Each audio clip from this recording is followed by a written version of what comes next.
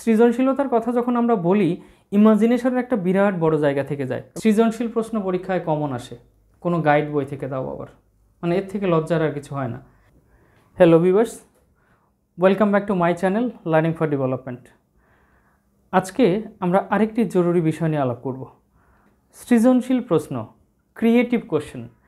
আমি যদি সৃজনশীলতার সংজ্ঞা থেকে দুটো শব্দ পিক আপ করি, একটি হলো স্কিল আর একটি হলো ইমাজিনেশন। তার মানে সৃজনশীলতার কথা যখন আমরা বলি, ইমাজিনেশনের একটা বিরাট বড় জায়গা থেকে যায়, এবং ইমাজিনেশনকে বাদ দিয়ে বোধহয় সৃজনশীলতা চিন্তাই করা যায় না। আবার শুধু ইমাজিনেশন দিয়েও কাজ হচ্ছে না, সেখানে দক্ষতার জায়গাটি থাকতে হচ্ছে।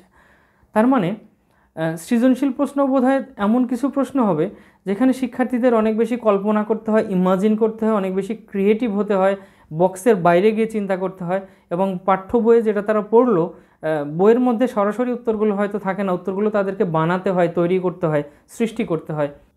আজকে সৃজনশীল প্রশ্ন এবং সৃজনশীলতা কী সেই বিষয়গুলো নিয়ে গভীর আলোচনায় যাওয়ার আগে একটি ব্যক্তিগত অভিজ্ঞতা শেয়ার করি। আমি তখন একটি এনজিওতে চাকরি করতাম। আমি 2006 সালের কথা বলছি। আমি একটা ক্লাসে গেছি, ক্লাস অবজারভেশনে, এবং ওই দিনে পাঠ ছিল একটি গল্পটির নাম ছিল ভালো ডাক্তার। আমি শিক্ষকের কাছ থেকে অনুমতি নিয়ে আমি শিক্ষার্থীদের উদ্দেশ্যে বললাম, আচ্ছা এই গল্পটা পড়ার আগে তোমরা একটু ভাবো না যে ভালো ডাক্তার বলতে তোমরা এক্স্যাক্টলি কী বোঝো, তো ভালো ডাক্তার কথাটার মানে কি। একটু পরে আমাকে অবাক করে দিয়ে, শিক্ষককে অবাক করে দিয়ে ওরা একটার পর একটা ভালো ডাক্তারের সংজ্ঞা দিতে থাকলো। কেউ বলল যে অনেক বেশি রোগী দেখে সে ভালো ডাক্তার, কেউ বলল যে অনেক পড়াশোনা করে ডাক্তার হয়েছে সে ভালো ডাক্তার, কেউ বলল যার চেম্বারে অনেক রোগীর ভিড় হয় সে হলো ভালো ডাক্তার, আবার কেউ বলল যার ওষুধে তাড়াতাড়ি রোগ সেরে যায় সে হলো ভালো ডাক্তার, আবার কেউ বলছে যিনি বাপদাদার আমল থেকেই ডাক্তার তিনি ভালো ডাক্তার। আবার আরেকটি সংজ্ঞা আসলো, যিনি বেশি ওষুধ দেন না, টেস্ট দেন না, এবং যার ওষুধ খেলে সহজেই রোগ সেরে যায় তিনি ভালো ডাক্তার। এভাবে করে 10 থেকে 12 রকমের সংজ্ঞা ওদের কাছ থেকে বের হয়ে আসলো অ্যাবাউট আ গুড ডক্টর। আপনাদের কি মনে হয় ওদের উত্তরটা সৃজনশীল ছিল? আমরা একটি ছবি দেখতে পাচ্ছি। ডক্টর বেঞ্জামিন ব্লুম একজন এডুকেশনাল সাইকোলজিস্ট, কিন্তু তার সবথেকে বড় পরিচয় হলো তিনি একটি বিশেষ পদ্ধতি আবিষ্কার করে গেছেন, যেটি আমাদের শিক্ষা ব্যবস্থায় সারা পৃথিবীতে তার এই তত্ত্বটি আমরা ব্যবহার করছি। সেটি হলো ব্লুমস ট্যাক্সোনমি। তার নাম অনুসারেই এটির নাম দেওয়া হয়েছে, blooms taxonomy. Doctor Benjamin Bloom আমাদের এডুকেশনাল সমস্ত অ্যাক্টিভিটিকে উনি 3টা ডোমেইনে ভাগ করেছেন, এবং 3টা ডোমেইন কী কী? একটি হলো কগনিটিভ ডোমেইন, যেটা হলো আমাদের জ্ঞান এবং মেন্টাল স্কিলের সাথে রিলেটেড। আরেকটি হলো অ্যাফেক্টিভ ডোমেইন, যেটা আমাদের ফিলিং ইমোশনের সাথে রিলেটেড। আরেকটি হলো সাইকোমোটর ডোমেইন, যেটা ফিজিক্যাল স্কিলের সাথে রিলেটেড। এই 3টা ডোমেইনে ভাগ করার পর আমাদের কগনিটিভ ডোমেইন, যেটা এই কগনিটিভ ডোমেইনটাকে নিয়ে উনি কিন্তু আরেকটু বিস্তৃত আলোচনা করেছেন, এবং সেখানে এই ডোমেইনটাকে উনি 6 ভাগে ভাগ করেছেন, এবং সেটাকেই মূলত আমরা ব্লুমস ট্যাক্সোনমি বলে থাকি। এবার আমরা ব্লুমস ট্যাক্সোনমি অনুসারে এই যে 6টি স্তর, প্রত্যেক স্তর সম্পর্কে আরেকটু গভীরভাবে বোঝা এবং কিভাবে প্রশ্ন করতে পারি সেই বিষয়গুলো নিয়ে আমরা কথা বলবো, এবং একটা বাস্তব উদাহরণের মাধ্যমে আমরা কাজটি করার চেষ্টা করব। সেটি হলো রবীন্দ্রনাথ ঠাকুরের লেখা হৈমন্তী গল্প। এই গল্পটি কম বেশি বোধহয় আমরা সবাই পড়েছি। যদি কারো না পড়া থাকে, আমি আমার ভিডিও ডেসক্রিপশনে এই লিঙ্কটা দিয়ে দিয়েছি, আপনারা সবাই একটু গল্পটি পড়ে নেবেন। এই গল্পটি না পড়লে আসলে বাকি আলোচনাটা ধরতে একটু মুশকিল হবে। আমরা প্রথমটির দিকে যদি একটু তাকাই, জ্ঞানমূলক প্রশ্ন বা নলেজ বেসড কোশ্চেন, এখানে কিন্তু অনেক বেশি স্মরণ করা, মনে করা, মুখস্থ করা, তালিকা তৈরি করা, সংজ্ঞায়িত করা, পুনরাবৃত্তি করা, এই জাতীয় বিষয় কিন্তু এখানে চলে আসে। হৈমন্তী গল্পের আলোকে যদি খুব সহজ প্রশ্নটি করি, হৈমন্তী গল্পের লেখককে, একটি তথ্য সংগ্রহ করার জন্য আমি এই প্রশ্নটি করছি। এখানে ভাবনা চিন্তার কোনো সুযোগ নেই, জাস্ট একটি তথ্য জানতে চাওয়া হচ্ছে। অথবা যদি বলা হয় হৈমন্তীকে বাবার বাড়ি যেতে কে মানা করেছিল, সেটি আরেকটি তথ্য, সেটি হয়তো আমাদের সবার মনেও নেই, তাতে কোনো অসুবিধা নেই, জাস্ট একটি তথ্য জানার জন্য প্রশ্নটি করা হচ্ছে। অথবা যদি বলা হয় এই গল্পে হৈমন্তীর পরিণতি কী হয়েছিল, সেটিও কিন্তু একটি তথ্য জানতে চাওয়া, এর বেশি কিছুই নয়। আমরা যদি এবার পরেরটাতে যাই, সেটি হলো উপলব্ধিমূলক প্রশ্ন বা কম্প্রিহেনশন রিলেটেড কোশ্চেন। এবং এই ক্ষেত্রে কি হয়, কোনো কিছু বর্ণনা করা বা আলাদা করা বা ব্যাখ্যা করা বা অনুমান করা বা সারাংশ করা, সেই বিষয়গুলো চলে আসে। মানে আমি কোনো একটি কিছু পড়ে কতটুকু বুঝেছি সেটিকে আমার মতো করে যদি বলি, সেটিকে যদি আমি সংক্ষেপে বলি, আমি কতটা বুঝতে পেরেছি সেটিই যদি জানতে চাওয়া হয়, সেই ক্ষেত্রে আমরা এই উপলব্ধিমূলক প্রশ্ন করে সেটি করতে পারি। এবং এই গল্পের আলোকে যদি আমরা প্রশ্ন করি যে এই গল্পে কিভাবে সমস্যা শুরু হয়েছিল, অথবা গল্পটি পড়ে তুমি কি কি জানতে পারলে, জাস্ট এই গল্পের একটা সারাংশ যদি আমি করে দিই তাহলে হয়ে যাবে। এবং গল্পটি থেকে আমি কি কি জানতে পেরেছি সেটি, মানে কি কি শিখতে পেরেছি সেটি বললে আবার একটু গভীরে চলে যাবে। জাস্ট কি কি জানতে পেরেছি সেটি একটি উপলব্ধিমূলক প্রশ্ন হতে পারে। আমরা এর পরেরটাতে যদি যাই, সেটি হলো প্রয়োগমূলক। এখানে আমরা একটু গভীরের দিকে যাচ্ছি। প্রয়োগমূলক, এবং ইংলিশে যেটা বলা হচ্ছে অ্যাপ্লিকেশন। এখানে আসলে অ্যাপ্লাই করা বা প্রয়োগ করা, তুলনা করা, নির্দেশনা দেওয়া, পরীক্ষা করা, সমাধান করা, এই জাতীয় বিষয়গুলো কিওয়ার্ড হিসেবে চলে আসে। এবং আবার যদি হৈমন্তী গল্পের উদাহরণ দিই, সেখানে প্রশ্নগুলো কীরকম হতে পারে, যদি হয় হৈমন্তী বর্তমান সময়ের মেয়ে হলে তার চরিত্র কতটা অন্যরকম হতে পারত। ব্যাপারটা খেয়াল করুন, হৈমন্তী একটু আগের সময়ের মানুষ। হৈমন্তী যদি এই যুগের মানুষ হতেন, আজকের এই সময়ের মানুষ হতেন, এবং বিয়ের পরে একটি মেয়ে নতুন তার শ্বশুরবাড়িতে এসছে, সেরকম একটি পরিস্থিতি ওই সময় না হয় যদি এই সময় হতো, তাহলে হৈমন্তীর চরিত্র কতটা অন্যরকম হতে পারত। এখানে কিন্তু হৈমন্তীকে ওই সময় থেকে তুলে এনে এই সময় বসানো হচ্ছে, মানে ওই সময় থেকে এনে আরেকটি জায়গায় তাকে সেট করে দেখা হচ্ছে এবং এক ধরনের আলোচনা করা হচ্ছে যে কতটা আলাদা হতে পারত। এটি কিন্তু সহজ ব্যাপার নয়, এবং এটি কিন্তু কোথাও ওই গল্পের মধ্যে লেখা নেই। তার মানে এটি কল্পনা করে নিজে থেকে সৃষ্টি করতে হবে। তার মানে ক্রিয়েটিভ জায়গাটি কিন্তু অলরেডি শুরু হয়ে গেল আমাদের অ্যাপ্লিকেশনের জায়গা থেকে। অথবা যদি বলা হয় অপূর্ব বা হৈমন্তীর জায়গায় তুমি থাকলে কি করতে, মানে অপূর্ব বা হৈমন্তী তার জায়গায় সে যে কাজটি করেছিল সেটা সেরকম করে গল্পে আমরা পেয়েছি। ওই জায়গায় যদি আমি থাকতাম তাহলে আমি কি করতাম। তার মানে আমি অপূর্ব বা হৈমন্তীর চরিত্র এই গল্পটি পড়ে যেটুকু বুঝতে পেরেছি সেটি আমি অ্যাপ্লাই করছি আমাকে ওই জায়গায় প্লেস করে। এটিও কিন্তু সহজ প্রশ্ন নয়, এবং এটির উত্তরও কিন্তু তৈরি করা নেই, মানে আমাদের উত্তরটা আবিষ্কার করতে হবে কোনো। আচ্ছা, আমরা এবার 4 নম্বরটাতে যাচ্ছি। 4 নম্বরটা কী যেন ছিল, অ্যানালিসিস বা বিশ্লেষণধর্মী প্রশ্ন। আমি একটি উদাহরণ যদি দিই, আমরা পানিকে যখন বিশ্লেষণ করি, মানে পানিকে যখন আলাদা ভাগ করি, পানির থেকে আমরা অক্সিজেন এবং হাইড্রোজেন পাই। তার মানে পানিকে বোঝার জন্যে আমি পানিকে বিশ্লেষণ করলাম, হাইড্রোজেন পেলাম এবং অক্সিজেন পেলাম, এবং এর মাধ্যমে পানিকে বোঝার আমি একটা নতুন পথ বের করলাম।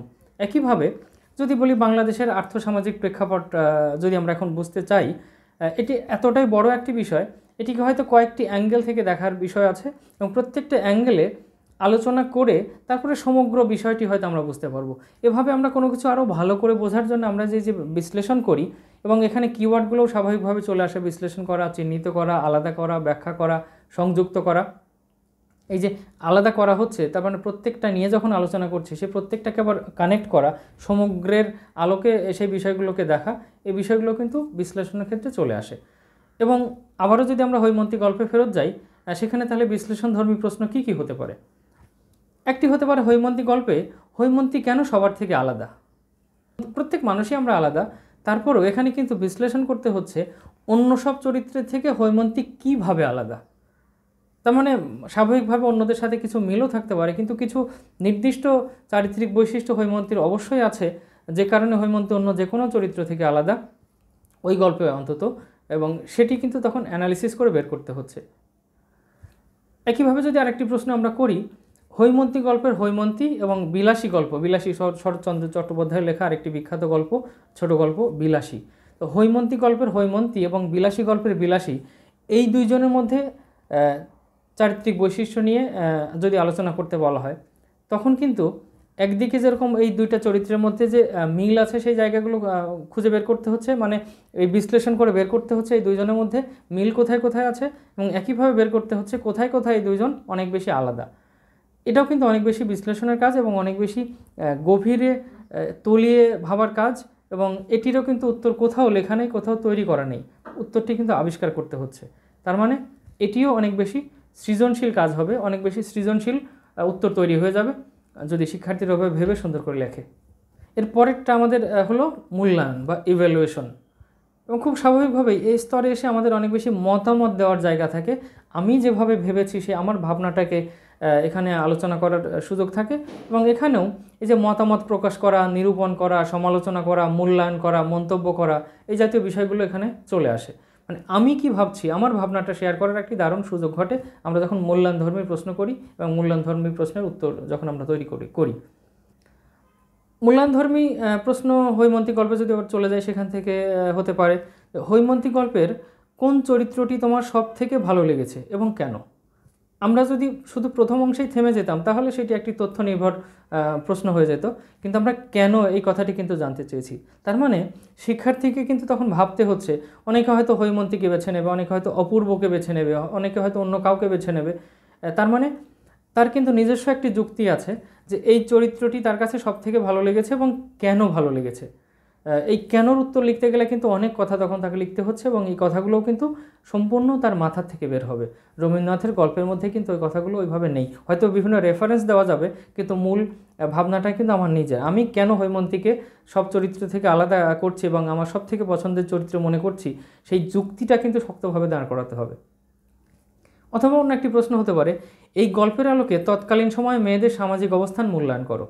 মূল্যায়ন অলরেডি করতে বলা হচ্ছে, মানে হৈমন্তী গল্পে আমরা মেয়েদের যে সামাজিক অবস্থান দেখেছি, সেখানে হৈমন্তী হোক, হৈমন্তীর শাশুড়ি হোক, বা অন্য যারা ছিল তারা হোক, মেয়েদের সামাজিক অবস্থান কেমন ছিল তার একটি মূল্যায়ন করতে বলা হচ্ছে। এবং এই মূল্যায়ন করতে গিয়ে কিন্তু তখন অনেক বেশি তাকে তার নিজস্ব চিন্তার প্রয়োগ করার সুযোগ আছে এবং সিদ্ধান্ত দেওয়ারও সুযোগ আছে। তো এটিও কিন্তু অনেক অনেক উঁচু স্তরের প্রশ্ন, এবং এটার উত্তরও কিন্তু একদম সহজ নয়, কিন্তু একটু ভাবনা চিন্তা করলেই এবং কল্পনার আশ্রয় নিলে সুন্দরভাবে উত্তর তৈরি করা সম্ভব। আমরা শেষ স্তরে চলে আসলাম, সেটি হলো ক্রিয়েটিং বা সৃষ্টি করা। এটি কীরকম? আমরা একেবারে পরিচিত একটি উদাহরণ দিতে পারি যে গাছ কিভাবে খাবার তৈরি করে। সূর্যের আলো থেকে তাপ নেয়, মাটি থেকে রস নেয়, এই দুটো জিনিসকে এক করে সে খাবার তৈরি করে।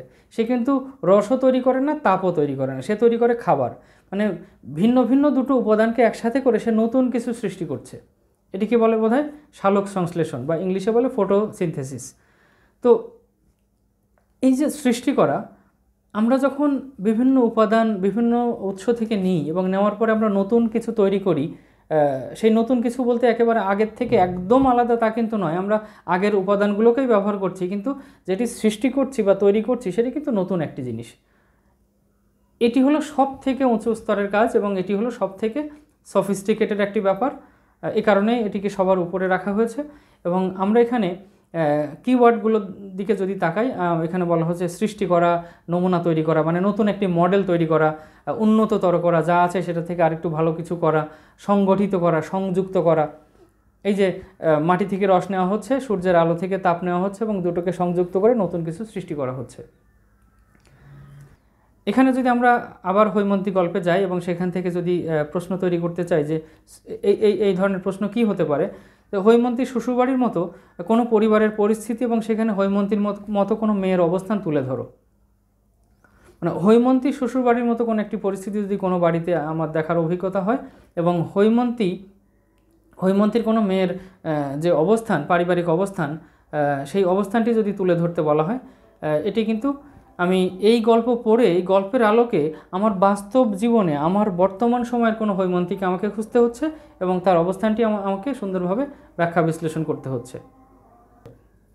অথবা যদি আরেকটি পরিস্থিতি তৈরি করতে বলা হয় যে গল্পের নায়ক অপূর্ব যদি আরেকটু সাহসী হতো, তাহলে এই গল্পের ঘটনাগুলো আরও অন্য কীরকম হতে পারত।